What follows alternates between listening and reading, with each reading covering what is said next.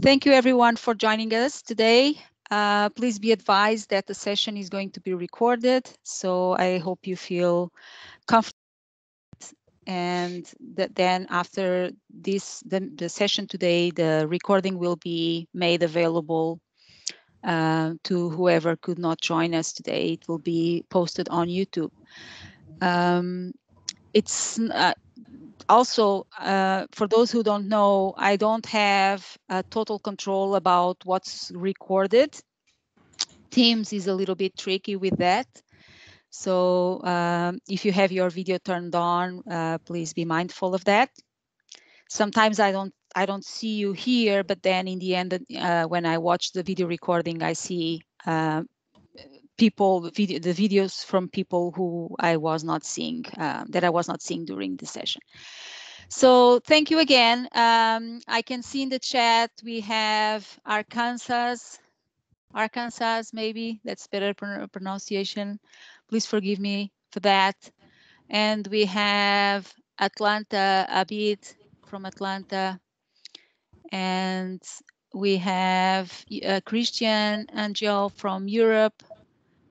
And from Canada, New Zealand. Thank you, everyone. It's time to start. So let's go and do this. As usual, there's a couple of announcements that I will have for you. First thing is some instructions about how the meetup will happen. As you know, we are using Teams. If you want to participate with questions or comments, you have this little icon speech balloon that you can use to post your questions or comments in the chat area. You can also click the button with a little hand to say that you want to ask something, and excuse me, I'll see here that someone has their hand risen. And microphones and videos, it's best if we turn them off during the presentation to help with internet and quality of the session. If any of us, for any reason, is kicked out of the session for internet issues, it has happened even to me, the session can continue and the recording will continue even if I drop. So if any of us has to drop the connection, just reconnect and everything should be okay.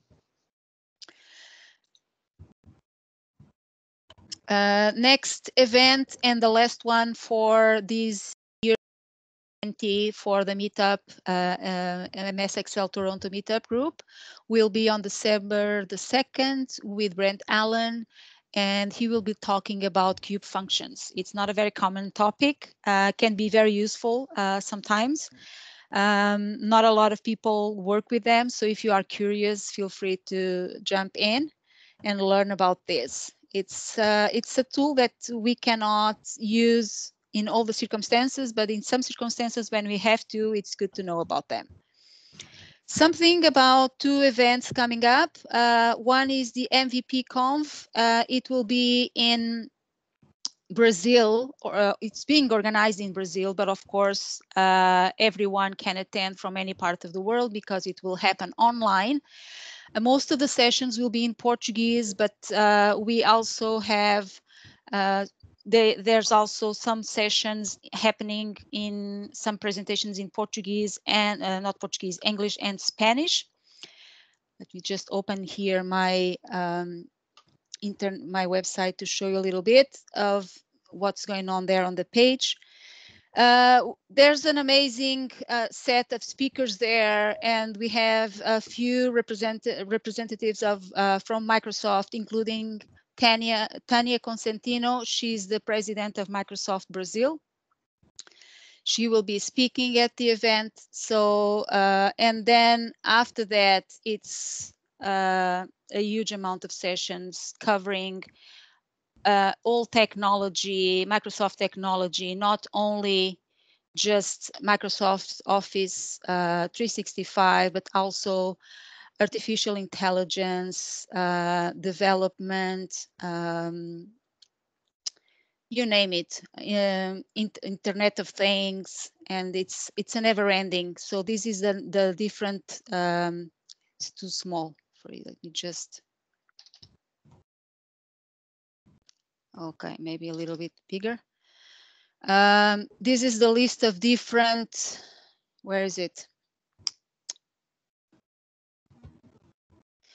These are the names of 7 organizations that will benefit from this event. All the procedures go to these 7 organizations. In fact, when we buy our ticket, when we purchase the ticket, at the end we are notified to which one of the organizations the money went to.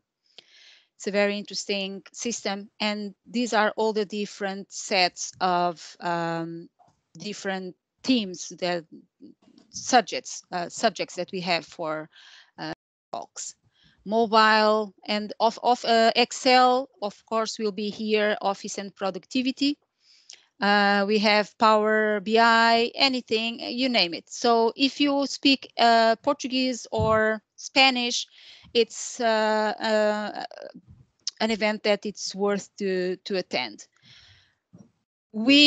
For those here who may speak Portuguese, I will be live tonight at 8 p.m. Eastern Time or 9 p.m. Brazilian time, together with João Benito Savastano and Gerson Vierguts. We will be speaking about the event, giving some information. There will be a draw of free tickets as well. So if you want to participate, feel free to do so. Another event happening in February, where I'll also be speaking, presenting. This one in London was programmed for last April, didn't happen, and now it will happen in February online as well.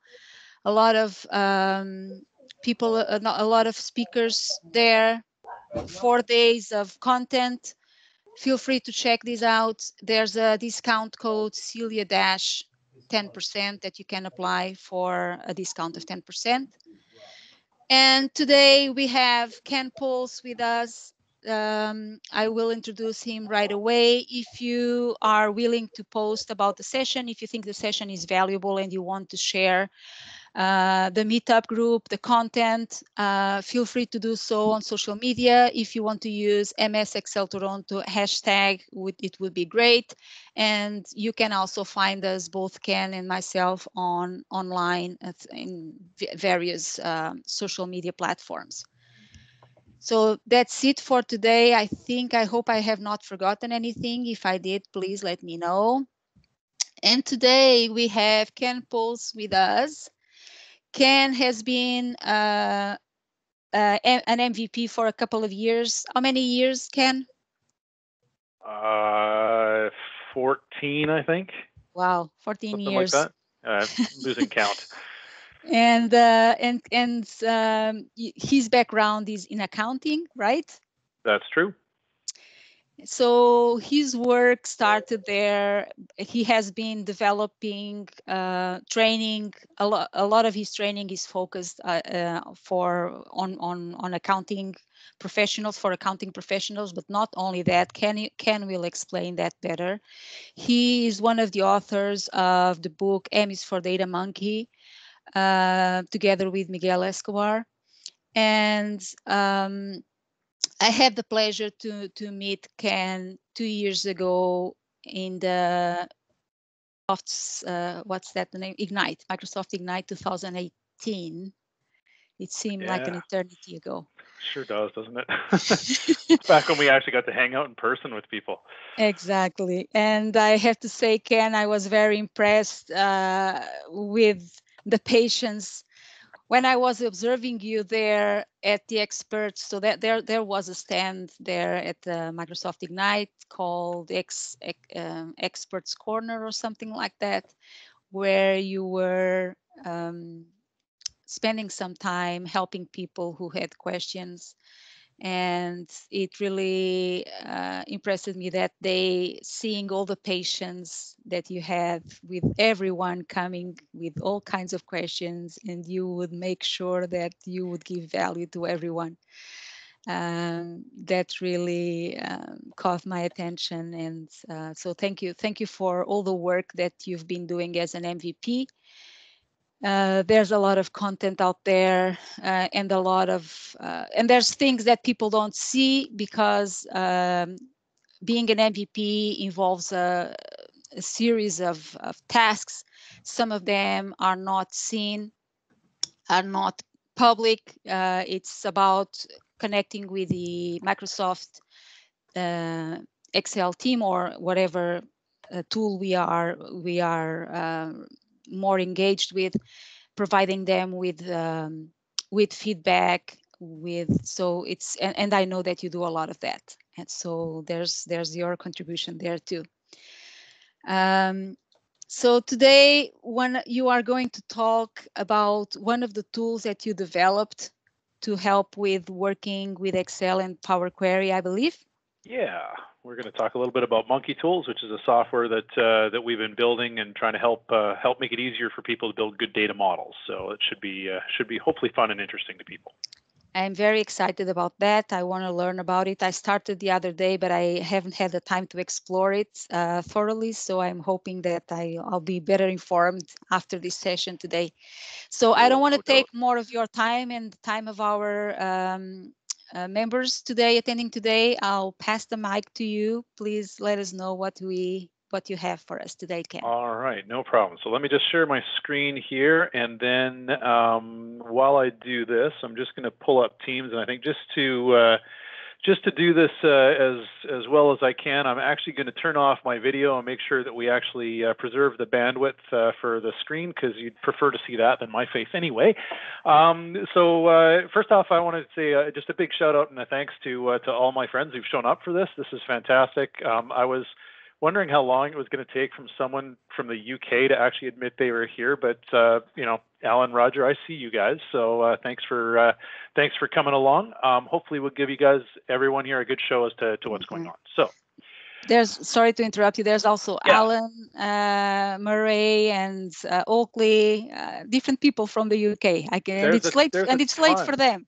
Yeah, no, for sure. And I mean, you know, as I say, I think it's awesome actually to see people we've got from New Zealand to Australia, and then all the way out to Romania and all points in between. So thanks a lot. I appreciate you all showing up for this. And as I say, let's move this in, and we'll get this started. And let's talk a little bit about what we've got going on here. So for those of you who don't know me, I'll give you a really brief introduction as to who I am and why you should pay attention to what I have to show you here.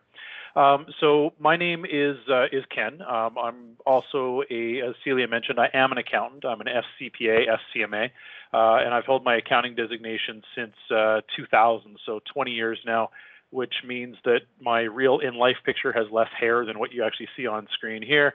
But I've been around the accounting game for a long time, although to be completely honest with you, I guess it's about 5 years ago now, I actually quit my full-time accounting job and decided to focus full-time on spending my time working on my own company, which is Excelguru. So I have a website, a blog, and a forum. I also am a founding partner at a company called skillwave.training. And what we do is we do training on working with Power Query, working with Power Pivot, working with Excel and Power BI. Our whole sort of focus is around teaching people how to build better data models to get intelligence out of their data. So I'm actually less focused on accounting today as much as I am getting data or information out of data, because you know what, data is the same in a lot of different cases, whether it's sales or whether it's finance or whatnot. Is, you know, data's data, needs to be summarized in order to extract insights. As Celia mentioned, I am an MVP. I got my first award way back in 2006. I've been awarded in a variety of different categories, including Excel, Data Platform, which looks after Power BI, and now we're currently in a category called Office Apps and Services, which basically means the Office suite. I still count myself very much as an Excel guy at heart. So I'm also, amongst other things, a software developer and author. I wrote the book M is for Data Monkey with my co-author Miguel Escobar. You'll see some nod to some of that stuff in here today. And what we're going to be talking about today is a software that I've been working on for quite some time called Monkey Tools. And I was actually looking through some stuff with my developer the other day, And we found some of the code samples that I actually wrote and had a almost full-fledged version of this back in 2012. So it's taken me an awful long time to actually get this out to market, but I'm pretty happy that we're moving forward on it now and putting some stuff out that's value. Now my biggest issue is just telling people about it and letting them know what we actually do. So that's what we're here about today. So before we jump into that, I want to just give you a little bit of an idea as to my modeling philosophy. I'm actually right now in the first show of a virtual tour across Canada that's happening this week. So I'm presenting with Celia today. I'm going to be talking to the Calgary user group tomorrow, and then Vancouver on Thursday. So we're moving from East Coast to West across Canada for different presentations, all focused on different things. But all of it sort of comes back to the philosophy that I actually deal with working with data. And my philosophy in many ways is this. As I say, I'm an Excel guy at heart. So if I'm going to build a model for any reason to go and summarize data, I generally open my go-to tool, which is Excel. Once I've done building my data model, at that point, if I want to actually go and start to share it and enrich it with some cooler visuals that I maybe don't have in Excel, I can publish it to Power BI, build some more reports online, and then share it with my users. I'm very much a believer in the better together story, where we can use all of the great tools that we have in Excel to work nice and rapidly and really test things in an ad hoc and very structured way, and then get some of the benefits of Power BI as far as some of the really cool reports that we can build and the security from the sharing side of things. On occasion, I have also built stuff in Excel, had to import it into Power BI Desktop, build some reports there, and then publish those to Power BI.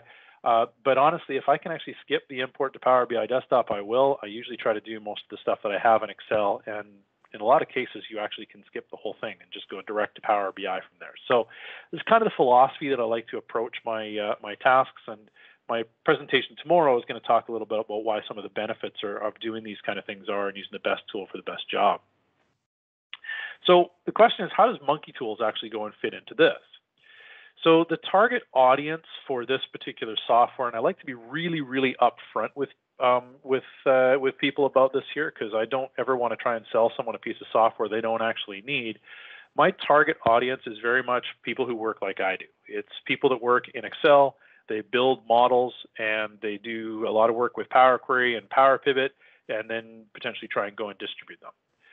The other side of the target audience that I work with is people who inherit models from other people and are trying to figure out what the heck that person was actually doing. What's in this model? What am I actually looking at? So this is kind of a two-pronged tool in this. One of the things is about building stuff better.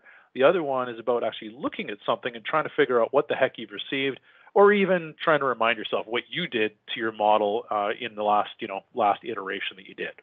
So I'm going to show you a variety of the different features that we have going through this. The session is going to be mostly demos, but I should probably also talk a little bit about this side as well. For the pricing model, we actually have, I guess you could say it's three, but it's really two different prices. There is a forever free version of this tool. I am an MVP. I get that by helping the community, and this is a big part of my philosophy in life, is helping people do things. So there is always and forever will be a free version of Monkey Tools that is available. It will have a bunch of useful functionality in it that will help you out.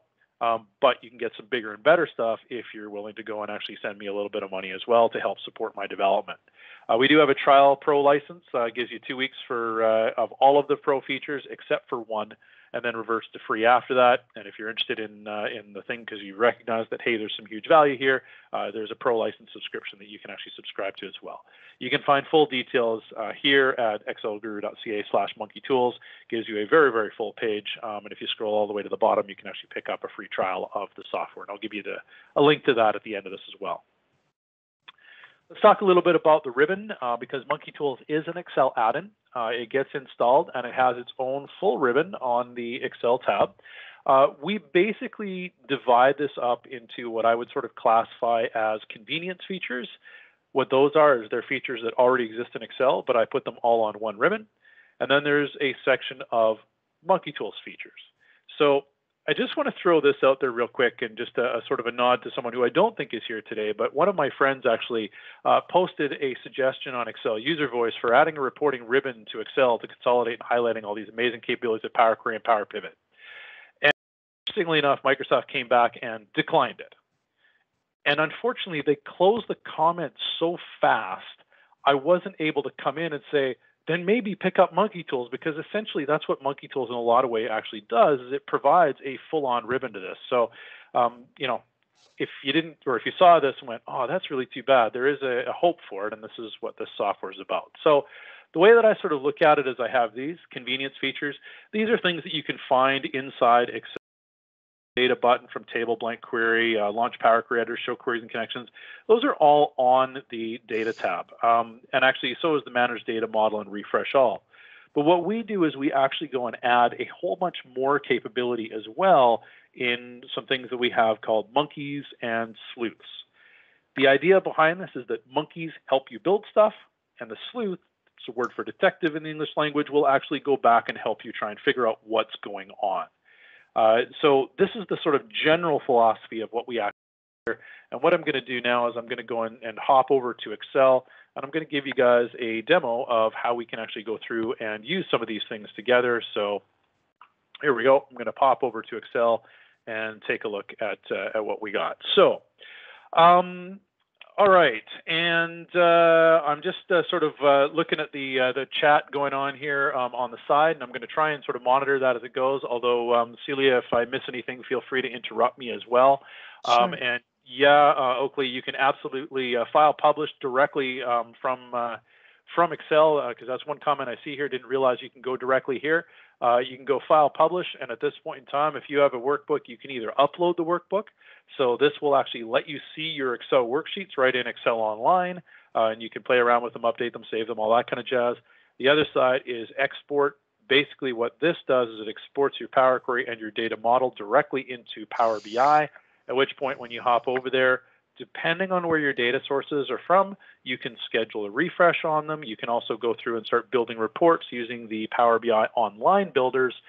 So you actually don't really need Power BI Desktop in some instances.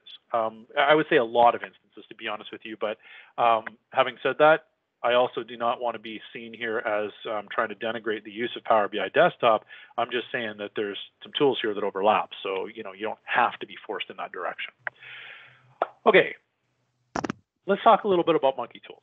So basically what I'm going to do in this case here is I'm going to give you a real quick sort of a demo through some of the functionality of Monkey Tools. And to say my philosophy behind this, what I've sort of written up with this, is the idea behind Monkey Tools is to help you build better models faster. So when I go and take a look at this particular set of tables here, I have 3 tables of data, and right now they're just stored inside an Excel worksheet. Here we go. So we got a sales table, categories, and a budgets table. And I've actually already pulled these into the data model. I've built some nice queries here. These little raw data connections essentially connect to the Excel tables. That's it. Okay, they're one step. And then these guys here reference the other ones, and then they set the data types and load it to the data model. Okay, these are not complicated. Very, very simple pieces here. I'm just going to jump into the data model. You'll notice that I'm on my Monkey Tools tab. This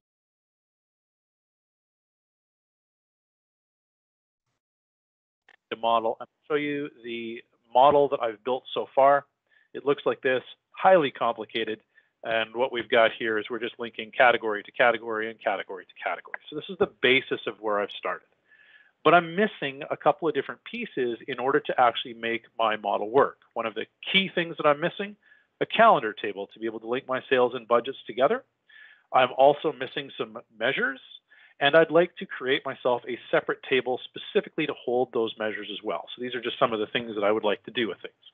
So I can do all that. It would probably take me about 10 or 12 minutes to go and do all of that stuff modeling, you know, the sort of the manual way. So here's what's going to happen. I'm going to do something, and I've actually timed myself through this. If I'm not trying to demo it, I can do this in about 3 minutes with my tools. So it really cuts the time down. Here's what's going to happen. I'm going to start by creating a calendar using Calendar Monkey.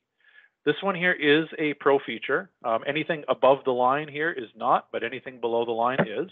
But so I'm going to jump into Calendar Monkey. And basically what we've done is we built a little user interface here. And the idea is that it asks you, tell me what kind of calendar you'd like. Now, I can create a 12-month calendar, a 445, 454, a 13 fiscal period calendar. I'm going to stick with the standard 12-month, but I am going to change it up a little bit. I'm going to go with not a December 31st year end, because my company has a September 30th year end, so I'm going to go with September 30th. I'm going to call it calendar. I'm going to load it to the data model. There we go. And I want to build this dynamic calendar directly based on the data that's in my model. So I always want it to span the entire fiscal year from whenever my earliest date is to the latest date that I have in my data. The earliest date I'm going to go and pick out of my sales table, and my latest possible date I'm going to pick out of my budgets table, because I always budget before sales happen. So at this point, what I'm going to do is I'm going to say next. And you'll notice it comes up with a whole bunch of checkboxes, and it says, fantastic, what columns do you want on your calendar table? Go, okay, well, you know what? These look like pretty good choices. One thing that I will point out with this one here is that if you check a box on this, it saves it for next time. So it'll learn what your preferred calendar sort of structure is for these things, and it saves those into its defaults. I'm now going to click next, and it says, cool, so you picked that you wanted this to go from the budget date and sales date. I'm just going to create those relationships for you in the data model. Fantastic. And we'll say create. And at this point, what's going to happen is it will go through and it will actually start creating the individual queries that it needs. This is following the exact calendar recipe format that I actually use. It's one of the Power Query recipe cards that we actually have available at SkillWave. And when I teach people how to do dimensional modeling courses, that we always teach them, create yourself a start date query, create yourself an end date query, and at that point, create yourself a dynamic calendar. This takes a little bit of time to load, but it's got 1,096 rows. And at this point, it now gives you a little bit of information here to say, this is what you need to do. You need to open Power Pivot, go to diagram view, select your relationships. It's a lot of words here. I'm going to show you how this works, but one thing that I do want to point out with here is that unlike the way that Power Query generally works, I don't lock you away from your user interface. This dialog can stay open, so you can move this onto another screen. I can go and click on this, hop over to the data model. I can come in to the diagram view here, and I can say, right, what it actually says is, let's go and right click and hide this from client tools, right click and hide this from client tools. There we go. That's basically the gist of what it is. But while I'm in here, I'm also going to do something else. I'm just going to hop over to the data model here. I'm going to go to calendar. I'm going to find my month short over here, which is my short form of my month. And I'm going to choose to sort it by a column, and I'm going to choose to sort this by the month of fiscal year. Now, I wish I could automate this for you, but unfortunately, Microsoft doesn't give me a way to do that. There's nothing in the object model that allows me to connect to this. And I've hacked through a whole bunch of stuff, but that one is just something that I have not been able to, unfortunately, break through. All right. Now, the next thing that I want to do, I want to add myself a measures table. Now, there's a trick for doing this. But my trick is this. I'm just going to go add measures table, and it's going to pop up and say, what do you want to call it? I'm going to call it underscore measures, because you can't use just plain old measures. That's a reserved word. So we go in and we say, OK. And at this point, now what you see is we get a new one here, and it says, hey, we just need you to do something for us in order to turn it into official measure table. Open Power Pivot, locate it. I need you to hide the measures column. This is another thing, unfortunately, that I do not have the ability to automate, is the hiding of this column. So what I'm going to do is I'm going to hop over into diagram view, and I'm just going to go and hide this right here. Bingo, there we go. And you know what? While I'm here, I'm actually going to go and hide a couple more columns, because category is a foreign key, an amount is an unaggregated column, but I need to create some measures for this thing. Just a quick note, I just want to say, Oakley, thank you for that comment. Monkey Tools working just for the calendar. Fantastic. Love it. I'm happy that you feel that way. So this is one of the reasons what I'm actually really proud of that. It's a pretty cool feature. OK, so my data model's set up now with a measures table ready to hold measures, but I don't have any. So I want to show you guys a new feature, two on this menu. Only one of these is public so far. So for some of you, well, for anybody that's watching this, this is going to be some brand new stuff here. So if I go to create basic explicit measure, I'm not actually going to do this. But what's going to happen here is I can go to amount, and I'm trying to take the Power Query philosophy of no code to this particular environment. Basically, what can happen here is you can say, look, I want a distinct count of this column We are creating the DAX for you here. All you need to do is just give me a name and choose your number format down the bottom. And again, we're trying to be really smart about what we actually provide here for you as your default. So I'm not going to do this time here, though, because this only creates one measure at a time. And I actually want to show you a different feature. So this guy is not out public yet. We're just doing some final testing on it. But this guy is. If I go to multiple explicit measures, we go into our measure builder. So the idea here is that I'm going to create multiple measures all at one time. I need to create them based on budgets and sales. Now, I just want to show you that I actually know about all the tables in the data model here, so I could come back and show you all of these guys. But the reality is, I'm making a pretty, what I believe is a good guess about this to say, you have some relationships all the way down. I know that some of your tables are fact tables because they only have many relationships on them. So the chances are pretty good that those are the fields that you want to aggregate. So we actually make a smart choice here and say, we're going to just show you these guys here, budgets and sales, because that's probably where your stuff is. I also know that you created yourself a measures table that is specific. So I'm going to just go and offer to drop this stuff on here. If you didn't create one, you can create a measures table right from here. If you don't have a measures table and you don't want to use it, we actually default to using your host table instead, which means we would store the measure on sales or budgets. Henry, your question, so Monkey Tools is bringing DAX to Excel. DAX already exists in Excel. It's been there forever. What I'm bringing is I'm bringing something similar to quick measures, I guess, from Power BI, if you like. I actually originally wrote a spec on this about, 2013. I'm just finally getting around to actually doing some of this. But where we're starting with the easy measures, and you're going to see that right now when I go and click next. What we do is we come up and say, okay, well, you're building a bunch of facts here, so let's go and build this for you nice and quick. So you can do them one at a time, or in this case, I say, you know what? I'm going to go and say I'd like a measure called budget dollars. I'm going to default to a currency format. And over here, I'm going to go and create myself a sales dollar measure, and again, create that with a currency format. But I want one more measure too.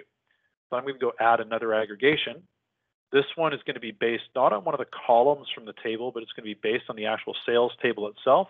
I'm going to count the rows, and I'm going to call this lovely little one transactions, because who wouldn't want a transactions count inside things?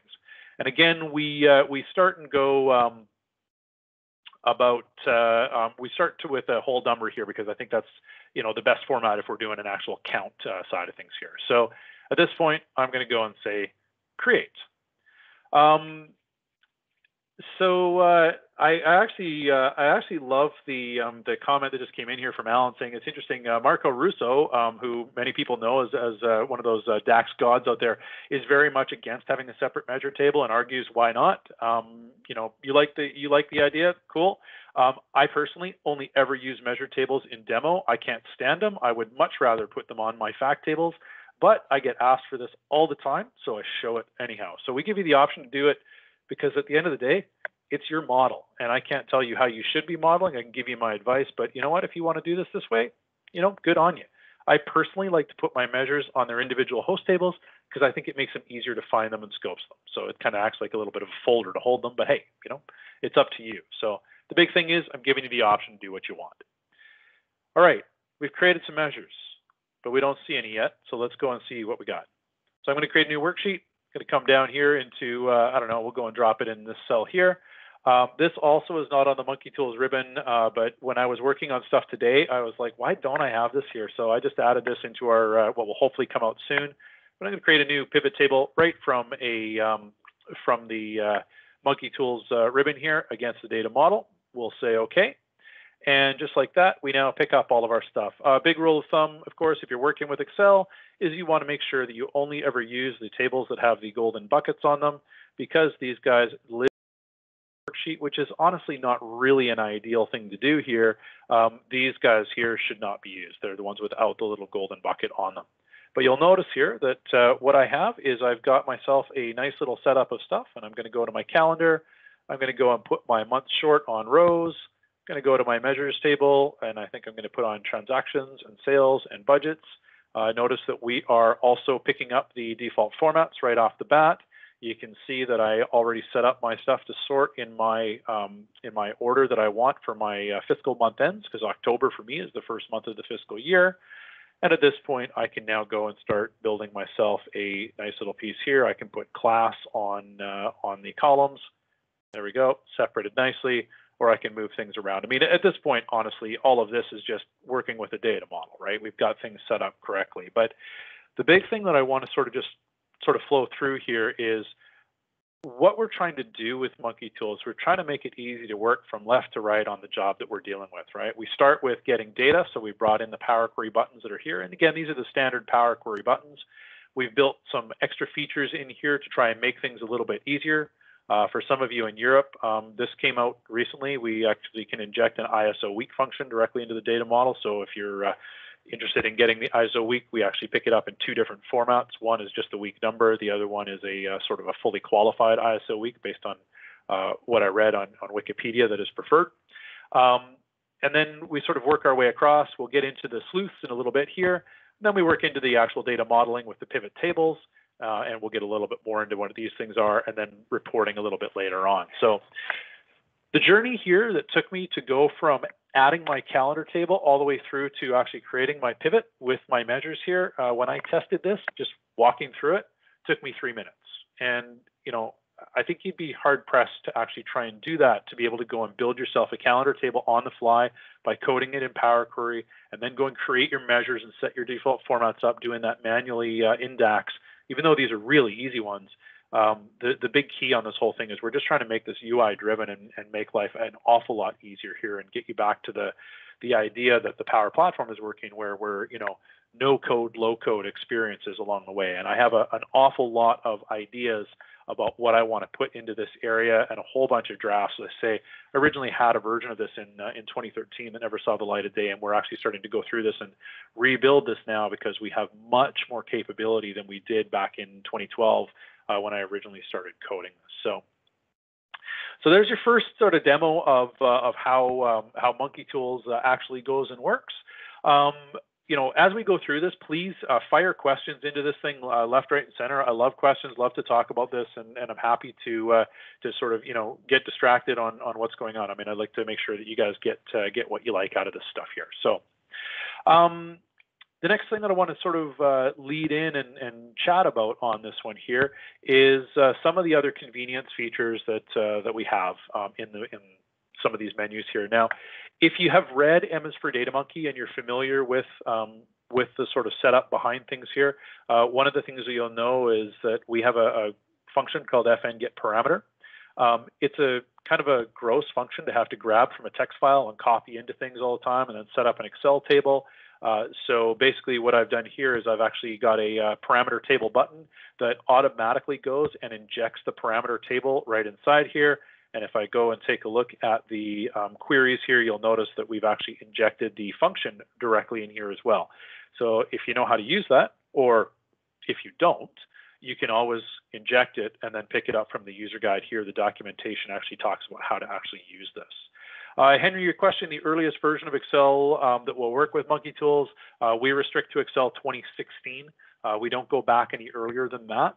My biggest piece of advice to you is to try and get on Office 365. Having said that, I know that that's a challenge sometimes working with IT, but we will work with Excel 2016, 2019, and 365. Everything works in 365. There are some things in 2016 that may tell you that it doesn't go just because we don't have access to certain pieces of the UI. So just, or back-end rather, modeling. So Mac versions, no, we do not support the Mac version of Excel. The main reason for that is twofold. Number one is that Power Query is very limited in Mac, so we can't really do a lot with it. And Power Pivot in Mac is non-existent. So basically there'd be no point for it. I just can't do anything with it. So once they bring Mac to full feature parity, at that point, I will start to evaluate whether or not it makes sense for us to actually go and look at that or not. But I honestly don't see the Mac I don't know how long it's going to take for them to get that to parity. I mean, it's only been 10 years so far, and they haven't really taken it anywhere near Power Pivot. So that's the challenge there. So unfortunately, no, Max. Best advice I can give you: run a hypervisor on your Mac, install the Windows version of Excel, and then you've got real Excel to work with. Unfortunately, the Mac version is a little bit lacking when it comes to the Power stuff. I wish it was different. Okay. I'm not going to actually make use of this guy here, but one thing that you will notice is that we actually picked up that what I've got here is I've got a SharePoint file path. This is a killer if you're actually trying to work with certain things. I won't demo this today because I actually have an issue with connecting to my SharePoint server that I've just received, but we actually have a smart folder query here. What happens with this one is it actually injects something that allows you to do a smart switch between a local file path and your SharePoint file path. So when you open it up and it automatically opens from SharePoint, even if you coded it in your local file path version, it will still work, which is pretty nice. We also have a smart folder function. One of the big challenges around trying to connect to a SharePoint folder is that if you put in the full file path to the SharePoint folder, it won't work. You have to go to the root and then drill down to it. I built a function here that makes that a heck of a lot easier. You put in the entire file path and it just does it for you. So that's kind of a cool thing here. So just something to be aware of in that particular case. We won't demo those ones today, but it is kind of a neat little feature that we have in here to make life a little bit easier as well. Now, while I'm in here, I want to start sort of just walking across some of the other different features that we have in here as well. Let me pull up this one here. This is called Destination Sleuth.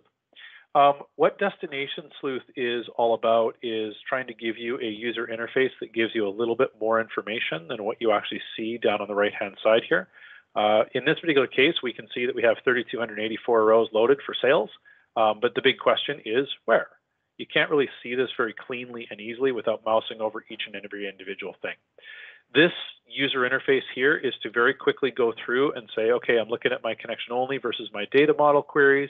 If something's loaded to a worksheet, it'll be blue. If it's loaded to both a worksheet and the data model, it will be orange. We also allow you to make quick changes to multiple queries at the same time through this. If I wanted to go and say, hey, you know what, this end date and this start date, for whatever reason, I want to load these to the data model, what I could do is I could go in and say, cool, let's load them to the data model and update the load destinations. And at this point, you can see that these guys are going to change here, and they will end up loading to the data model. Here comes the first one. End date is done with one row loaded. It's a short one. And start date is doing its thing right now. And then we'll refresh our dealie over here. It's loaded to the data model. If I want to change that and load it to somewhere else, maybe I want to load it to connection only. So I'll go back and grab my start date and my end date. I can now do load destinations and say, okay. Now, you're not going to do that a ton for one query at a time, but if you're trying to actually work with a whole bunch, this can be really helpful. Maybe you had a model that you built and you only got to choose one load destination because you created all of these things all at the one time. I typically load everything to connection only, and then I can hop into Destination Sleuth and change just the queries I want to go to the data model. A lot easier than doing one at a time. We also recently, well, actually, when we first put this in, we actually added a feature to name sheets after your queries because Excel didn't do that. It now does automatically, which is kind of nice. But we also have a component here where if you accidentally load a whole bunch of worksheets to tables, you can actually switch them to connection only and delete the host worksheets that actually had those tables on right away, get rid of them. You can update sheet names, things like that to match your queries. So just some extra convenience features, again, along the way here. Now, I'm going to show you another little component here before I jump into a different demo. This one here is called Query Sleuth. And what Query Sleuth does is it actually gives you a window where you can go and pop directly into your queries, and you can take a look at the code that has actually been built. So I mentioned to you guys that I built a calendar table. When I went and injected my calendar button, it actually injected a full-blown Power Query behind the calendar table. And now here's the cool. So I see just a question that's come into the chat here around the version number on the last update. Some people are seeing a number on Monkey Tools where it's been formatted as a date serial number. Yeah, we know. We fixed that. That's going to be out in the next bug fix as soon as I get another feature tested. So thanks, Aware. Definitely got that one handled. It is coming soon. So I promise. But it's awesome to see that you guys are actually looking at this kind of stuff. That's great. So here we go. So I'm looking at my calendar. A couple of things that you're going to notice about this. Number one, this is the code from the advanced editor inside the Power Query editor. What you're actually looking at is, number one, it's indented code, which Power Query doesn't do for you by default. The default look of this would actually look more like, oh, that one's not. Hang on a second. Let me unindent it. There we go. Would look more like this. And the challenge in this particular case here is that I find this a little bit tough to read, although we do actually add some extra syntax highlighting in this. You'll notice that we've got start date and end date. These are two precedent queries for what's actually going on in here. And so we're actually showing that there's some precedents along the way here. I prefer to look at these things in an indented format. It tells me a little bit more about what's going on. And when you get used to this, it's actually really hard to read your code when it's not in an indented format. Makes the queries pretty long, to be honest with you. But you can actually really start seeing a lot of individual components from this when it's actually nicely indented. This is a full editable section here. You can actually make changes. You can click update and it will write it back to Power Query. And a really cool thing about this, I can actually go select something in Excel and then go back to it. I'm not locked out of the Excel UI when I'm playing around with this, which if you work with Power Query code at all, you'll know to get into the advanced editor involves opening up the Power Query window, going to the advanced editor, forgetting what you actually needed to look at, closing everything down to go back to Excel, then opening it all back up again. So this makes life a heck of a lot easier in that case. This is also a full dependency tracer. So when you go and you just double click on things, it'll actually show you where your queries are coming from. Oh, that wasn't the one I wanted. It'll actually show you where all of your queries are coming from. So calendar takes end date and start date as queries that are actually running here. And I see I've got a bug that I've got to end up sorting out on this one actually. But at the end of the day, the really cool thing here is we can actually start tracing through things to figure out exactly what's going on along the way and where these things are coming from. My bug right now is that sales is not showing up as a precedent here, and it should be. So I have a meeting with my developers as soon as I'm off the call here, and this is going to be one of those things that we're going to go and take a look at. Now, the big cool thing here is you can actually play around with these. We've got a few different pieces here. So if I want to go and actually check on endpoint only, you can see just the queries that hits the end. So I can see that fn get parameter is not being used by anything. It will be potentially safe to remove this guy here. We have a legend to tell you what's going on. The default normal set of the things that's actually already there, of course, and a couple of different things. If you don't like color, you can turn that off. That's totally up to you. But at the end of the day, this works quite nicely for playing around. As I say, it is fully editable. So if I wanted to come back here and say, I wanted to set this to a type text, for example, and then I wanted to move to another query, this is actually also something. Would I like to discard the changes? No. We actually have a tabbed editor up front here, so you can actually work in multiple queries at the same time. So similar to what Brent has sort of mentioned, it's kind of like DAX Studio, but for M, yeah, we've kind of got that sort of philosophy going behind things. And again, I got a massive laundry list of things that I want to add to what you actually have going on in here. All right, I'm going to close this one down right now. Yes, I'm going to exit this. And what I'm going to do is I'm actually going to hop into a different file to show you something else around what we're working with here. So before I move across to the next particular model, what I have here is I have a model that has a few different queries in it. Now, I'm going to show you what they look like by going into Query Sleuth. So you can see in this particular case, if I just go and show my legend on this, I've got a compound that is loaded to the data model and the worksheet. UI-driven DM is loaded just to the data model. I've got 3 that are actually loading out to tables and a few connection-only queries here as well. Now, the big thing that I want to actually just show you on this one here is this is my buffered query. Okay, so this is a very special query here, and it has a specific line of code in it called table.buffer that is buffering this lookup table. If I go and take a look at unbuffered, this is exactly the same code, except that we're returning the lookup table and it's not buffered. I find this a lot easier to look at than trying to go through the advanced editor, because you have to pop into the advanced editor, go out of it, navigate to something else, go into it. It's not nearly as easy as making a one-click sort of step back and forth to go, okay, so yeah, it's just the table.buffer line that's a little bit different here. Why is this important? If you play with Power Query a lot, speed becomes an issue that you actually want to go in and take a look at. So what I'm going to do is I'm going to go and I'm going to check the speed on these two guys, and I'm going to run this using a time sleuth feature. Now, this is a relatively rudimentary timer, to be honest with you. We're waiting for some more capabilities like are in Power BI to come along the way here. But I would like to actually go and take these two queries over here, and I'd like to run them and actually test the performance for these. But what I'm going to do is I'm also going to chart the variation on this. I'm going to do 5 trials here, and I'm going to double this to time the effect of turning privacy on or off. Because one of the things that I know from working with this is when you turn privacy off, it can sometimes run a little bit faster. Having said that, you want to know the dangers in doing this. So here's what's going to happen. I'm going to run a refresh of the selected queries here. I'm just going to make this a little bit taller so we can see what's going on. But when I hit refresh on this, you'll notice it's going to go through and it's going to start actually doing the timing of these individual queries. Now it's going to run each of these queries, so both of them, 5 times. While it's doing that, I'll just talk a little bit about what has to happen in this. Your queries, in order to be timed, must load to either a worksheet or the data model. I cannot time connection-only queries because they don't load anywhere. So that's one little challenge along the way here. A detailed refresh all is going to basically do exactly what we're doing here for every single query in the list. I don't want to do that because it's going to take a little bit too long. The standard refresh all will basically do the action of a data refresh all. Your detailed is always going to take longer than your standard, even though it does the same work overall, because our detailed actually ignores any child node caching and it goes back right to the source and it goes through and times everything. So it does them all independently of each other.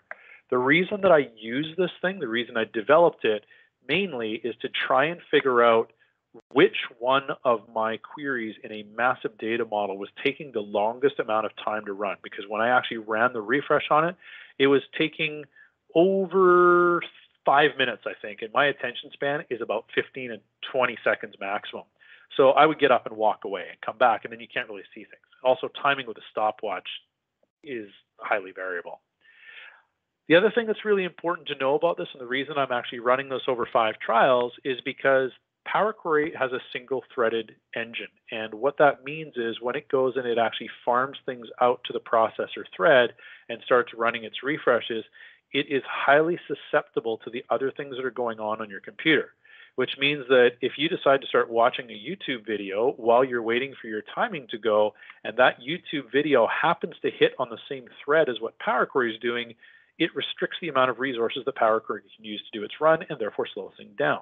So that's something that you actually want to watch out for as well. By timing multiple refreshes on this, we generally get an idea and we can take some of the variation out of it so we can get kind of an idea as to what's actually happening. So through the first 5 trials, unfortunately, these guys here, this is where we actually have our privacy checks active. So these ones are going to take a little bit longer. I probably should have only done this for 3 just to speed it up. But this one's going to go through and unfortunately takes about 35 or 36 seconds to go through and do each one of these. So I should mention on this one here, there's different ways to do this in Power BI. Power BI actually has a little bit more tooling that's available where we can actually time directly to get specific steps and whatnot. Unfortunately, my tool doesn't work with Power BI, and we don't have that same granularity of control in Excel as we do with Power BI. I've asked for that. I mean, it's been in Power BI for quite some time. It just hasn't been seen as big enough priority to switch this thing out. And basically what they're going to be doing is they're going to be changing the entire format of the file that gets generated. So I don't actually want to go through and try and work out a ton of stuff around the systems that are actually in there, because it would be lost work along the way. So hopefully one day. So Christian's telling me he used this yesterday evening to compare and chart a specific solution. So Christian, did it work for you? I mean, and while you're doing that, how does Power BI and Excel compare performance-wise? Henry, the big one really depends, honestly, on whether or not you're using 64-bit Excel or whether you're using 32-bit Excel, because chances are pretty good that you're using a 64-bit Power BI. If they're actually in the same version, like the bitness is comparable, overall the performance differences shouldn't be massive, depending on where you're actually loading the data. Everything in Power BI goes directly into the data model. If you start loading it into worksheets, or even worse, if you load it to both the worksheet and the data model, you can see some significant effects that happen there. So awesome. Okay, this completed. So what's happened is it's actually logged all of the results into a nice little worksheet, so you can see them here. We've put a nice little box chart on this thing as well. Inside my documentation is a link to go and read more about how to interpret a box and whisker chart if you've never worked with one of these things. But basically what you're looking at is the X is the midpoint here.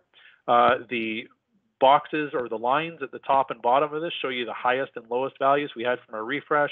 And what we have in the box itself is it's showing you the middle half, essentially, of the results that are actually going on in this case.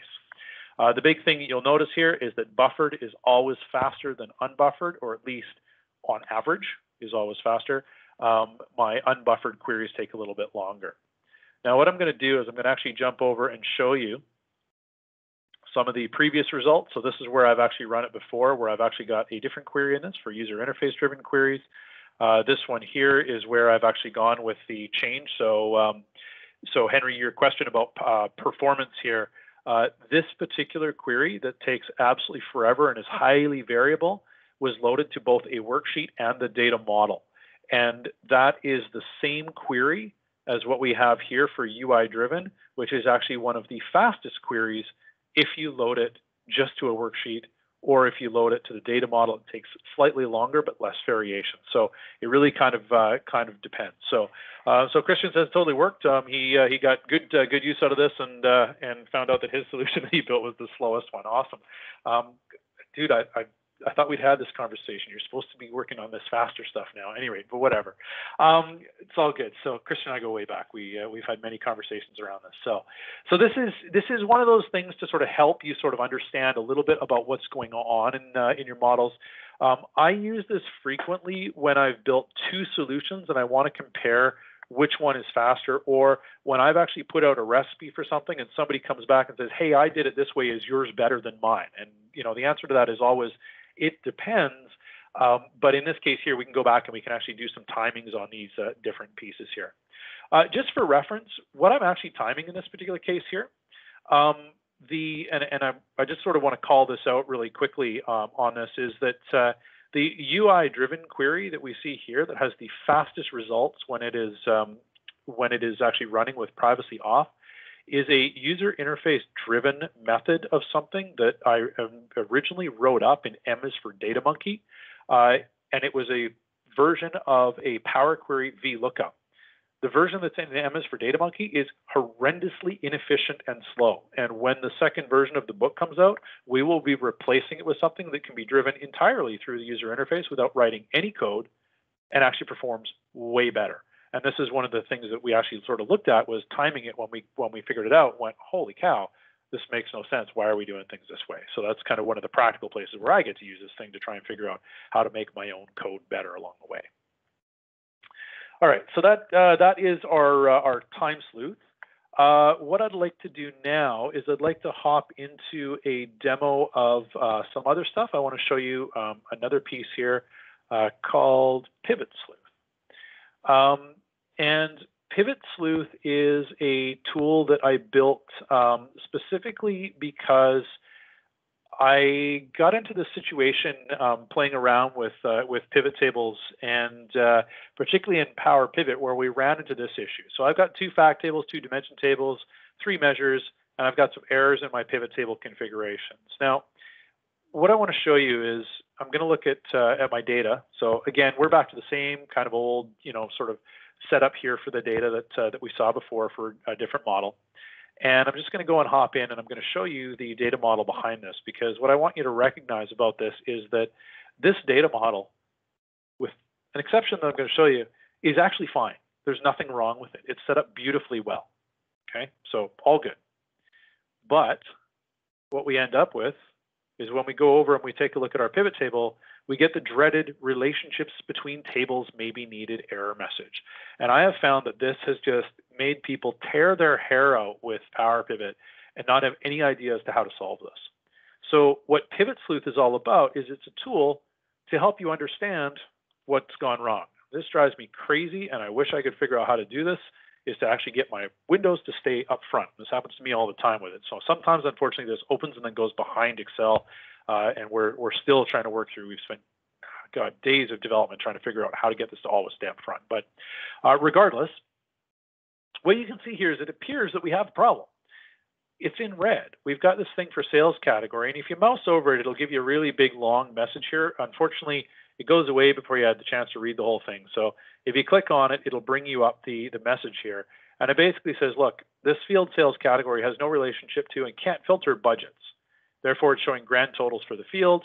Additionally, it's a foreign key. It might work. But basically, what we're actually recommending here is that you hide sales category to prevent its use, and you don't use these particular tables in your dimensional model.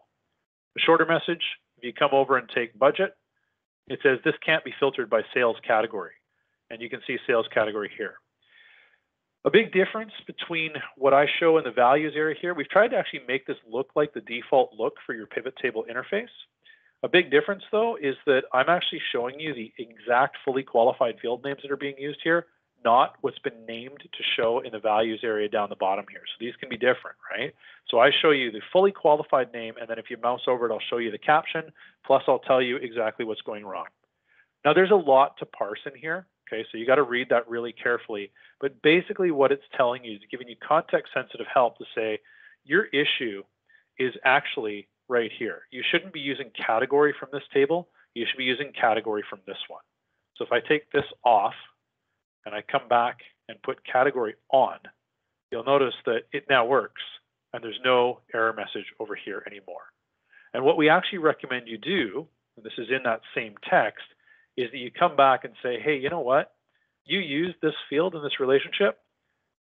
In order to prevent that from happening, come here and hide this. And you should actually be doing this for every foreign key. That's the that's the field on the many side. We're going to hide click date here as well. We're going to go and we're going to hide date here as well. And when we go back to Excel and we now look at the list of tables, category is not here. It's impossible to put it onto this pivot table. It's impossible to get yourself into that specific scenario. So that's the first part of the particular pivot sleuth feature here. So let me just close that one out, and I'm going to show you another one. No, I do not want to save that. Let me show you another one here. So this guy here, we have a similar setup, but this one actually works with a measures table. So if I go and take a look at the data model, what we can see over here, we now have a specific measures table on the side.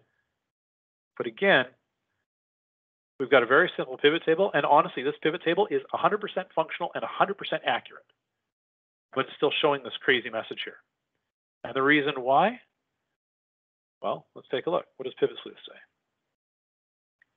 Pivot Sleuth says, I'm going to be shy and hide behind Excel again. But it says, I don't know what these guys are all about. We can't actually filter it. Now, this message is a little bit different. But basically, in the interest of time, what I'm going to do is I'm going to tell you, it says what you need to do is you need to come in here and hide this. And if you hide the unaggregated column on this table, at that point, the error message is going to go away and everything's going to work. You're going to get a clean bill of health from Pivot Sleuth. So that looks much nicer. Now, there's another issue in this file, though, because if I come over here, even though the measures table is hidden, I've now got a pivot table and everything, there's no message showing up on the right-hand side over here to say that it's got a relationship problem. But we can see that there's some stuff that's a little bit weird going on. My sales here, total 3.99 million. My sales for 2018 and 2019, whoa, where did that go? Hang on, come back. My sales for 2018 and 2019 are exactly the same number, and my total sales are exactly the same number. That seems to be awfully coincidental and not right. So even though there's no error message showing, Pivot Sleuth comes back and it gives me some more information about this. It says, look, this is a foreign key. It might work, but one of the things that it may do is it may actually get you to show grand totals because it can't cross-filter other tables. So again, we recommend that you actually avoid using these things here, and we use the primary key instead. You see a slightly different message over here. Budgets is a fact table. You shouldn't use these because these can cause grand totals to show as well. So what I'm going to do is I'm going to go and I'm going to make some changes here. Here's budget year. I should actually be using calendar year, so we'll take this one off. We'll put this one on. Things look a little bit better. Pivot Sleuth comes back and says, yeah, but you still got the sales category that's a problem. Now, we already know from previous that we should have been hiding these keys anyway. So I'm going to take this one off, put my sales category here on. You'll notice that Pivot Table is much shorter and everything works at this point. And now Pivot Sleuth actually gives you a clean bill of health on it. So again, it's just another sort of feature set to go through here and help you out a little bit to sort of understand some of the things that are actually going on and make it a little bit easier, particularly if you're not feeling super strong on the dimensional modeling components here.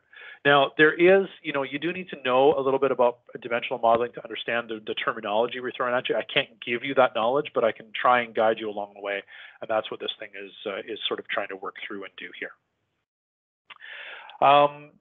So that's our Pivot Sleuth feature, and it can work into some really complex components and whatnot. But I'll skip those ones on that guy.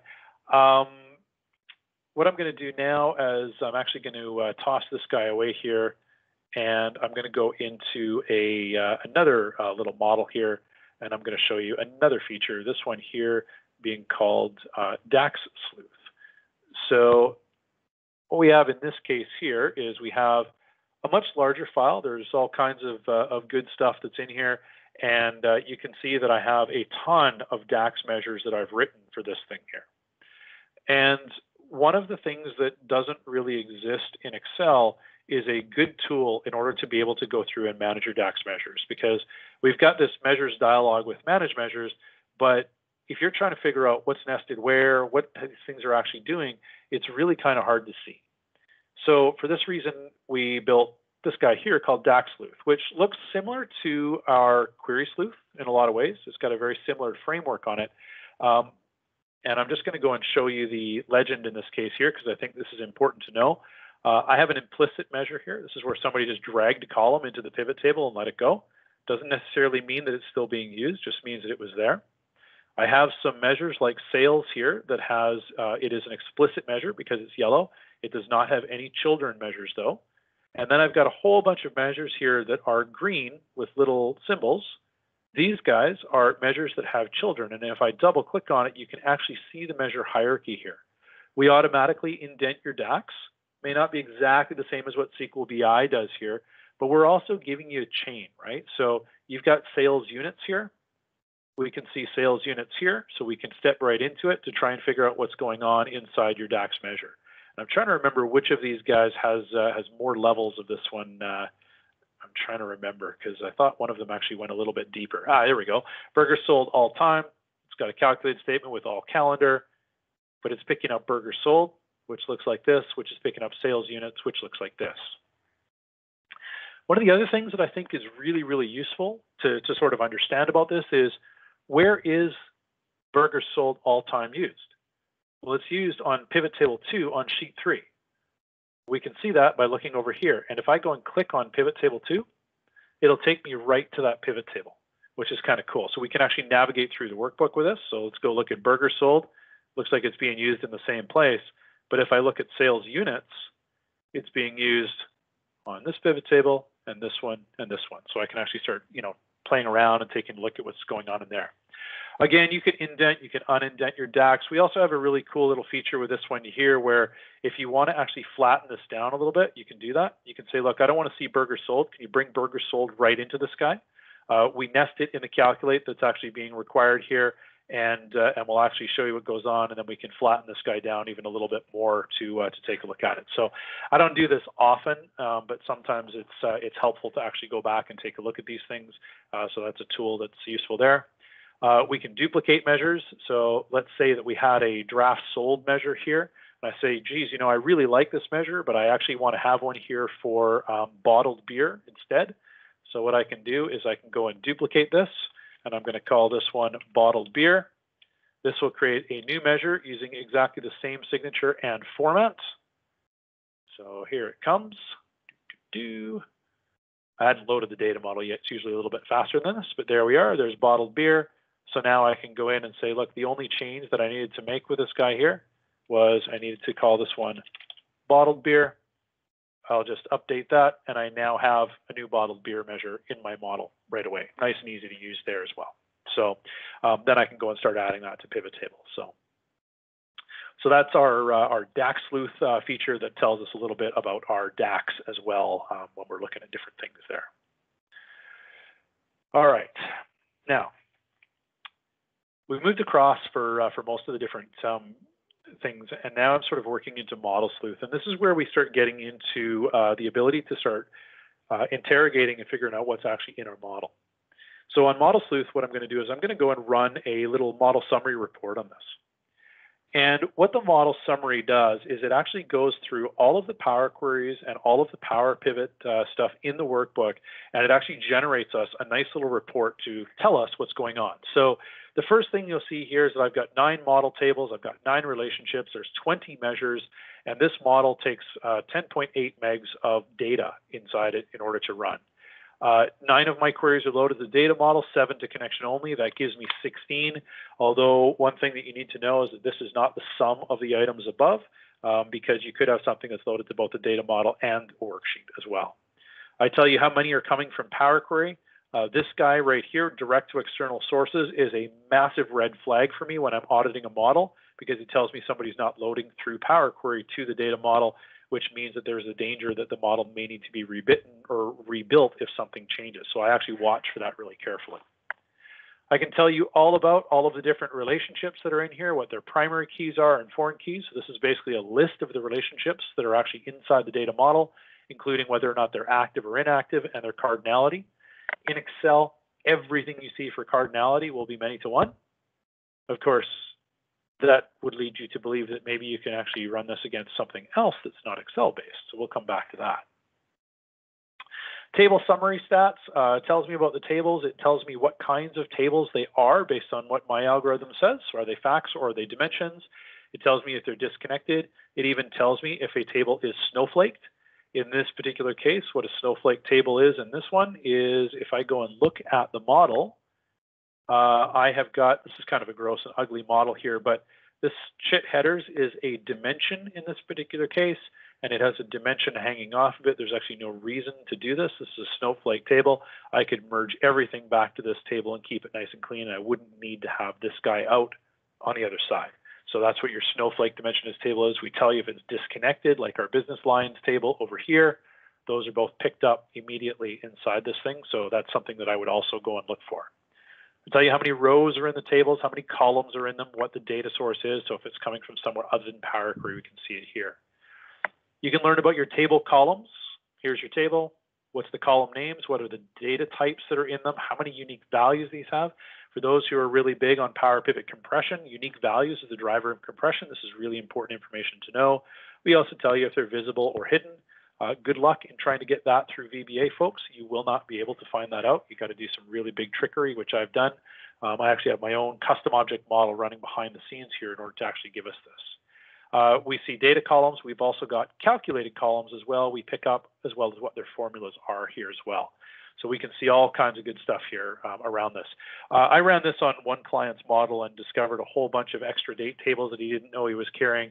Once we cut those things out, we actually cut the size of the model down by 70%. It was massive, big savings in different data. All of your measures get listed. What's the table type, or what's the table they're stored on? Is it a fact or dimension table? You don't really want to store measures on dimensions.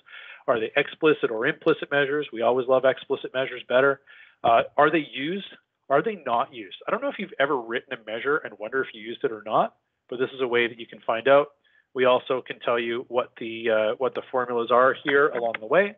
I should also point out that if you prefer to indent this using SQL BI stuff from DAX Studio, you can do that because this is actually an Excel table, and so you can basically highlight that stuff. Thanks to Christian who's on the call, that was his suggestion, so that's been done. And now we also, down the bottom here, also have a list of all of the individual Power Queries, as well as what their precedents are and where their dependents are as well. So what's kind of neat about this is that because it's a table, you can actually grab this. You can go to Table Design, and you can go and say, show me the filter buttons. And I can go and filter for everything here that's not a query and is not blanks. And this will actually tell me about the data sources that are being fed inside my workbook. So that's kind of a neat little thing here. Let me show you some more things around this, because we've got some other things we can do with Model Sleuth, like run a model memory usage report. And inside the model memory usage report, I can tell you exactly how much model memory is being consumed, as well as stuff for Excel that is recoverable because it's not being used. So if I go in and take a look at this, we can see that I never used this full format. These guys here, full, month name, day name, were not used anywhere, nor was day. So I can trim these from my Power Query, get them out of the data model, and at that point I could save myself a little bit of space. And if I'm working on a client solution, when I'm done, there is nothing that is recoverable because I trim all this stuff up and make it as lean and mean as efficient as possible. Speaking of that, we have an unused columns report, but I think this one here is much more interesting. This is an unused items report. We actually go through, we scan your queries, your columns, your measures, and we tell you your natural columns that are not being used that you can remove from your tables. We tell you about any explicit measures that are not being used and any implicit measures. Please, if you do run this and you see an implicit measure and you go, I don't have that implicit measure, go and show the ones that are hidden, because yes, you do. If I've reported it, it's there. It's you know, we're 100% confident on that particular piece. So that's just some of the stuff that we do as far as sort of an audit component around what's going on with some of these guys. Now, I want to show you this in the context of this model that you're looking at here is pretty simple. I want to show you this in the context of where this stuff really starts to matter. So I'm just going to open up another file here. This is going to take a little bit to open. All right. This is based on a real world project. It's been changed to protect the guilty and the innocent. But basically, what I want to do is I want to just sort of hop over to this map.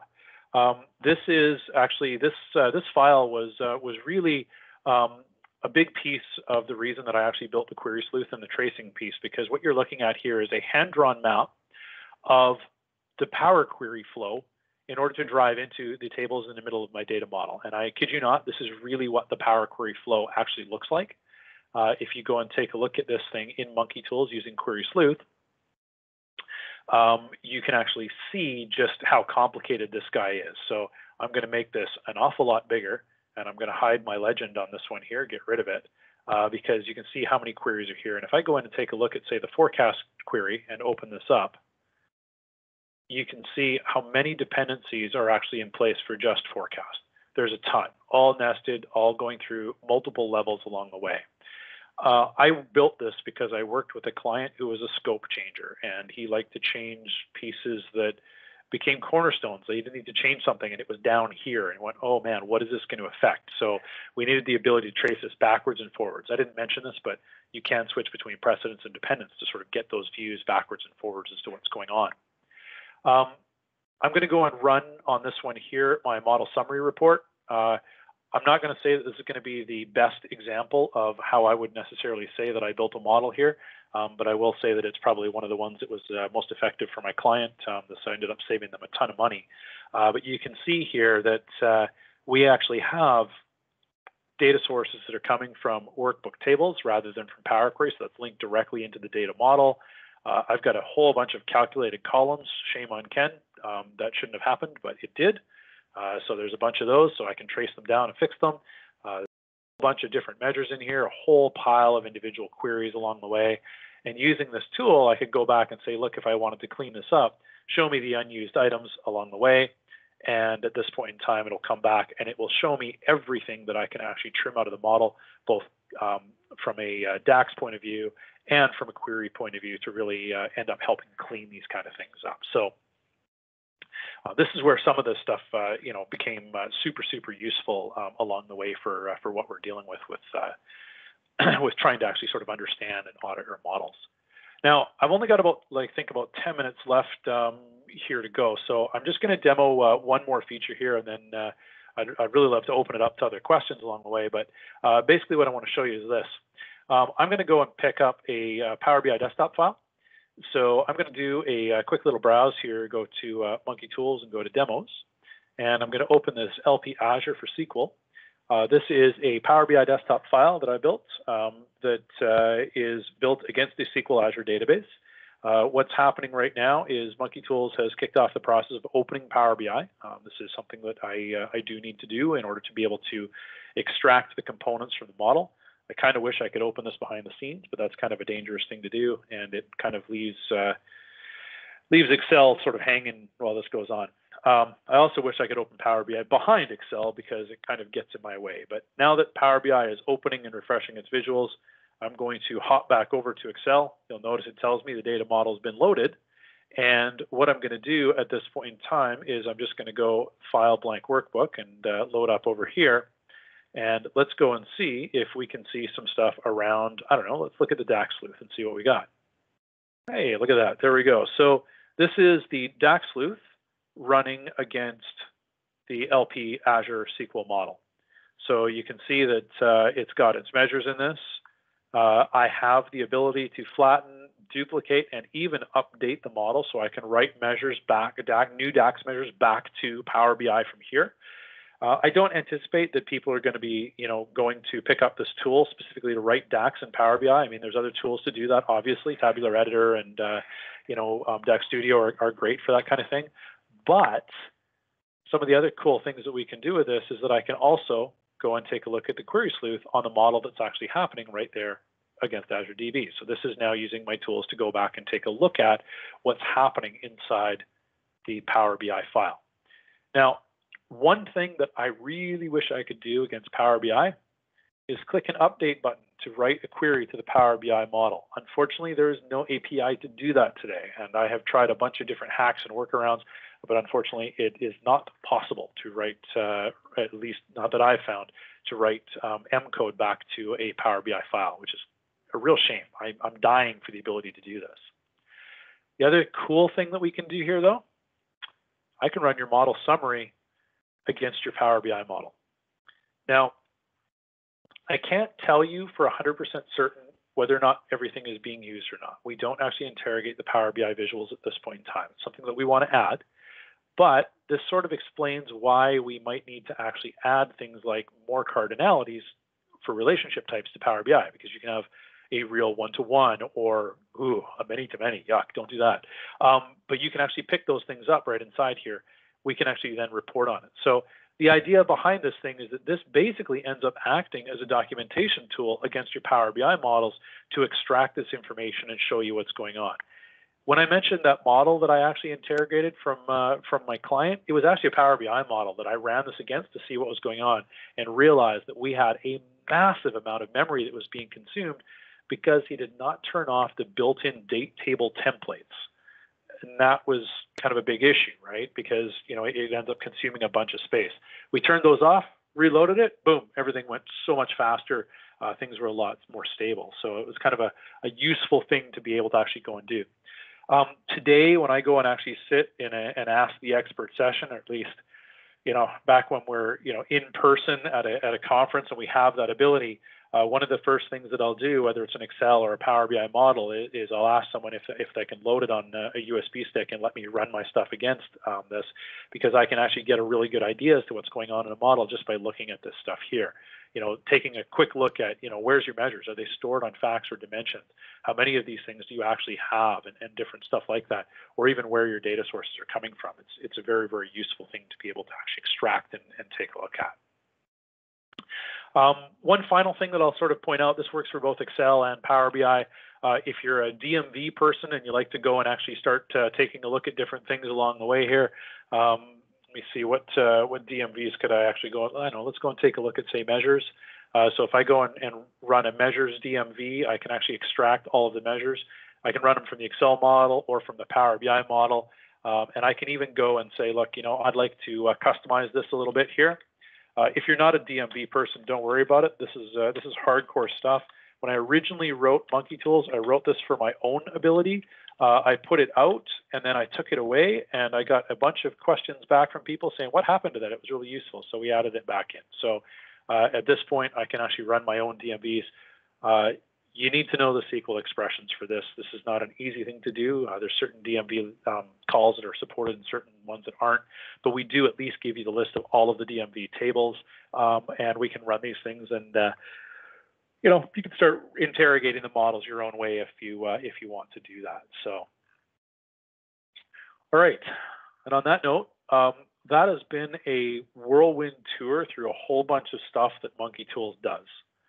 I would love to take questions and feedback on this thing for anything that people have questions on. Yep, let me know. Open time. Thank you, Ken. It's been quite a journey. I wish we have time to explore every little corner of the tool, and I know there's different skill levels. Our members attending the session may have different skill levels, and some of them I can imagine, like myself, could use some more time to really think more through each one of the features. But it was really good to see all the things that we can have with that. And some of them even teach us some stuff, like you showed with the pivot tables, the relationships and all that. So I'm really excited to try this tool. Thank you so much, Ken. It's fun stuff. And I mean, let me know if you find any bugs along the way. I see that there's a question from Brent about, is there anything in the tool to confirm if your Power Query is folding or where the folding breaks occur? No, there is not. I don't do that. And you know what? I think that honestly, query folding is such an incredibly complicated topic that honestly, I think that's going to be Microsoft's job to solve and come up with steps in order to deal with that. So I don't anticipate that I'm going to get into that area. It's such a nebulous thing to try and deal with. So I also see a question: do I think the new diagram view previewed and data flows will ever come to Excel? Yes. When? Don't know. Typically the way that these guys go and they build these features out, they try these things, in data flows first to try and sort of build it in online format. Then they'll end up putting it into Power BI Desktop, and then it comes to Excel afterwards. So that's the sort of general flow for these things. Whether or not that's in the near future or not, I have no idea. So, and yes, Brent, definitely nothing wrong with making Microsoft do a little bit of extra work along the way. I mean, I'm trying to do the pieces that I can, but I think that there's certain parts that I just have to look back at and go, yeah, you know what? The development effort on my side would be so high, and if I can't sell it, that's a big issue here. So, actually, speaking of which, I should probably just sort of round this out with something here. I should probably throw up a slide here about the resources and whatnot here. So, yes, and sorry to interrupt. I was thinking also some people may want to know where to get the tool and what's the installation process, if any at all. Yeah. So basically, if you go to excelguru.ca/monkeytools, that is the page. Eric, thank you for the comment that it's the easiest $99 ever. Is the license by user, by computer, or what? The license is actually set up. One license can be installed on up to 3 computers. So that is the sort of the model that we went with on that one there. I should mention on this stuff that, I mean, you guys did see a mixture of free and pro features in this. I did mention that there's only one feature that doesn't fully work in the trial version. One pro feature doesn't, and that is the model documentation report. We only give you every other line in the trial. We feel that one has enough value that if you're doing documentation on models, that we feel that you can pay us $99 to make your life that easy. Outside of that, the stuff that you'll see is that the query sleuth, the DAX sleuth, these things work in the free versions. They may not highlight and they may not indent the same way, and you may not be able to create new things from them. But actually, I think the indenter does work in the free versions, to be honest with you, but the colorification doesn't. So we're trying to make sure that we put enough stuff in this that you can justify having it on your machine, even if it is the free version. The calendar generator is a pro tool. However, the ability to create the measures using either the individual measure builder or the bulk measure builder, those will always be forever free versions. When we start moving into more complicated measure generators, those ones will end up being part of the pro feature set. So to say, we're trying to give you a lot of value for what it is, even if you are on a free license. We'd like to see this on people's machines, whether you're paying us or not. But obviously, I mean, at the end of the day, I got a full-time developer I'm paying to work on this stuff. So, we're also trying to justify that. As far as volume licenses, thank you, Vivek. My question would be, if you're interested in volume licenses, please send me a note. Let's talk, because I don't have an official sort of scheme up for that one, but I am happy to explore that. More than happy to explore that. So shoot me a note. You can, send me a direct message on Twitter. You can email me. You can hit my website through my contact form, or you can email me at ken@excelguru.ca. We're more than happy to chat on that as well. So thanks for that question, Vivek. I appreciate that. How is it for installation? If does it require admin credentials, or anyone can have this? So we actually work pretty hard on that one. So it is a COM add-in. COM add-ins generally do require admin rights, depending on how it's been set up. But we actually managed to get this working. We spent a lot of time working with our deployment mechanisms to make sure that you do not need to have admin rights in order to install this. There is a digital certificate that is behind it to sort of allow that process to happen. So what that means is that it doesn't necessarily work for everyone, because some companies do block the digital certificate that we've used. However, I think that of all the installs we've had, I think we've had one user or maybe two that have been in that scenario. So for the most part, it should work. I mean, my advice, though, is that if you're in that scenario where you're concerned about it and you don't really want to put money out on something, guess what? That's why we have a free trial, right? So download the free trial, try to install it.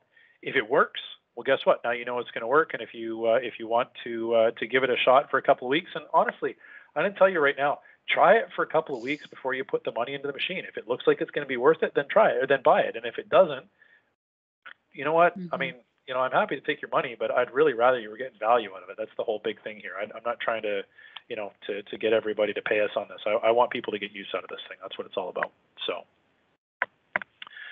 yeah, should work without admin rights. Absolutely. That's the game.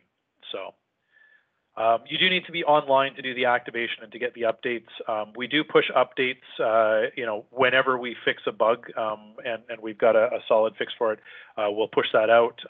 The software automatically checks every couple of weeks, and we'll continue to do that. We don't have an official release schedule for it, but when we have new features ready, we release them, and when we have new bug fixes ready, we release them. If they're big, I'll blog about it. That's probably the best place to get information about what's going on with Monkey Tools, is to hit my blog, because that's where we tell people about it. So, yeah. Wow, thank you. Are there any questions? Please feel free to turn on your microphones, your cameras, if you'd like to say hello. Christian, there's a question from Christian there on the chat. Hey, yeah, I see one question from Christian, and then Richard will take yours. Is it working with normal pivots? Everything around this whole thing is really about data model pivots. That's what we're actually going after. So your normal pivots are, does anybody build normal pivots anymore? So any teasers on my roadmap for future enhancements? Sure. We're working next on building. I want to build some more powerful quick measure kind of components, similar to some of the stuff around. Well, let's talk about it. Let's do date and time, and also doing some more complicated patterns for accountants, things like flipping signs halfway down the pivot table and stuff like that. So, Richard, you had a question as well. Yeah, no, I just wanted to say thank you very much for your great presentation. This is Dick Moffat. I don't know if. Oh, hey, Dick. Dick is a short form of Richard. Yes. So I'd just like to thank you. It was very, very interesting. Very good stuff. Cool. Glad. And maybe we'll talk soon. Maybe we'll talk soon. Okay. Yeah, sure. Absolutely. Absolutely. Thanks, man. You bet. All I can see. It looks like DV. DV. Who? Hey, it's Damu here. How are Yes. you? Hey. It's a great presentation, Ken. It was good. Thank you. Awesome. I would like you to. I organize the Atlanta Excel user group. So if you would like to, come and speak, we could definitely be good. Absolutely. Absolutely. I'll reach out to you later. Perfect. Yeah, that sounds Damodaran, great to see you here. I actually attended one of your user group when I was in Atlanta. Yeah, that's right. Power BI Palooza. Yeah, when I was returning from Orlando. Right. Yep. Great. Good to see you guys. Ken, I also forgot to mention about your meetup group in Vancouver. Do you want to talk about that? Because I know that now you are running. It was a little bit more focused maybe on Power BI, but now you are doubling. I always There's so much stuff going on with Excel. Yeah, I always stuffed Excel stuff in there. We were Excel and Power BI, but yeah. So the Vancouver Power BI user group, we are now running dual tracks. So we have 2 meetups a month, and we are doing an Excel focused meetup, and we are doing a Power BI focused meetup. I will say that the Power BI focused meetup this month is me, and I am going to be doing some stuff on merging magic in Power Query. So we're going to be doing a whole bunch of stuff that involves or replicates the process of doing data merges inside Power Query. That is this Thursday. The only thing well, actually, you know what? Never mind, because there's people from all over here. So we're going to be starting at about 6 o'clock Pacific time is where we start. So if you're interested in picking that up, you can actually head over to Meetup. Let me just go and pick up the URL for that, because I never have that off the top of my head. But I'll give you a link to that guy as well. So it's meetup.com, and if you just look up the Vancouver Power BI user group, that's where it is. Oh, geez, I signed out of everything too. So been trying to solve problems with different things, and I had to clear all my cookies and signed in components on this stuff. So I am not a robot. Oh, geez. Select all the pictures with taxis. Don't you love this kind of stuff? Log in. Here we go. We're getting there. We're getting there. So there we are. Damodaran, do you have any other questions? I still see your hand up. No. Okay. Yeah. There we go. So here comes the session for what's going on Thursday, and that one. I mean, we do also record our stuff on YouTube and post it up within a day or two. So at that point in time, yeah, what would that be, like 2 a.m. UTC? Yeah, something like that, somewhere around that. I would say catch me on the YouTube. It's probably going to be easier there. But the nice thing is at least we can do that these days, right? So that's a good thing. So. Where's the next stop before Thursday is Calgary, and I'm unprepared with my links on that one. Actually, I got to figure out where that is. I'm just scared to open my email to actually pick that one up. So, but if you're following me on Twitter, I was going to say, if you want to send me those links, then when I send the email out, I hope it's. When is that happening? That one's happening tomorrow. Okay, so we better post it on the chat now, because I know I may not send the email before that. Yeah, I know it's on the Twitter, because we definitely we sent something out on that. But hang on a second here. So this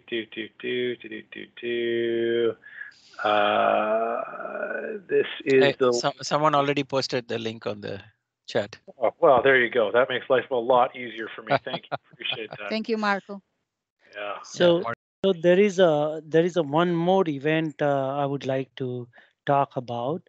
It's about global Power Platform. I know it is Excel forum, but we have an Excel part of it in as well. So it is a global Power Platform bootcamp. Last year we organized around 3,300 people join, and it is happening on February 19th. So If you have information you want to put on the chat, Vivek, please go ahead. Yeah, and I wanted to at the same time ask Ken to present at Toronto user group. All right, send me an email, Vivek. Let's sort it out. I'm booking you in advance. Okay, fair enough. Just send me an email and let's work out our calendars. Okay. Sure, we can make that happen. Sure, we can do that. So I just posted on chat. Right.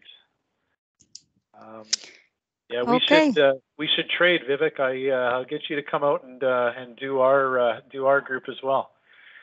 Actually, I did in Calgary recently. I will. That's okay. You got to make Vancouver. You haven't done Vancouver yet. So. Yeah, I just came to Vancouver last time when I saw you over there for Power Platform Power Platform World Tour. There you go. Yes, that's right. That's right. Well, yeah, let's exchange emails and we'll sort something out. Okay. Absolutely. Okay. Awesome. Cheers.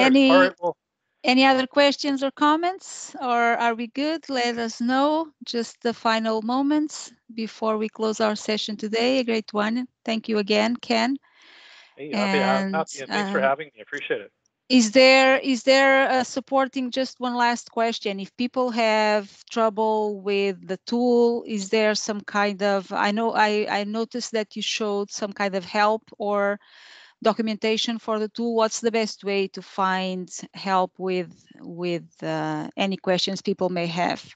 So there is an almost up-to-date documentation right inside it from the link. I will call it almost up-to-date because I do need to do some updates to that with the new features there. Outside of that, you know what? That's an area that I need to do a little bit better with, is making sure that there's an easier way to contact us. But honestly, the best way is actually to hit us through the Excelguru website and go to the Contact Us form. And at that point, anything that gets logged goes directly to my team and I, and we follow up on bugs to try and actually run them to ground and get things sorted. So, but I know for sure that is an area that I want to do a little bit better job. I'd kind of like to have a link right inside the tool to, fill out a form and take the feedback right there. So we're looking at improving that process. You'll get there. Oh yeah, it's copious amounts of free time and all that, right? So yeah. There you go. So first you need to put the tool to work as better as well as possible, and then you'll worry about that. Yes, indeed. So overall, go ahead. The good news is that honestly, and I mean, not that I want to jinx anything or sort of encourage it, but we haven't had a ton of bug reports come in. We work hard to try and make sure they're not there. However, there are some. I mean, and it's software. It is what it is, right? So, but yeah. So overall, Ken, thank you so much. Nobody tried this. You started. So I'm going to try your tool, definitely. And I'll talk about volume licensing also. Awesome. No, I appreciate that. Let's send me an email, man. We'll talk about presentations and volume licensing and all that kind of jazz. Okay. So cool deal. Okay. Awesome. Thanks for having me, guys. It's been fun. Thank you for coming. Sure, we'll do this again. Yes, please. All right. Cheers. Okay, thank you so much, everyone, for joining us today. It's been a pleasure. I hope you can join us again next time, December the 2nd.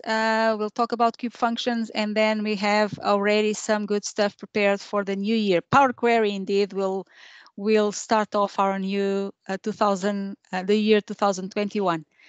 Thanks again. I'll stop the recording. I hope to see you around, and we'll talk soon. I'll send the email with the information about the session as usual, with the link for the video recording when it's posted on YouTube, okay? Thank you. Have a good night, a good day, a good morning, wherever you are, and we'll see you soon. Thank you. Bye. Stop the recording.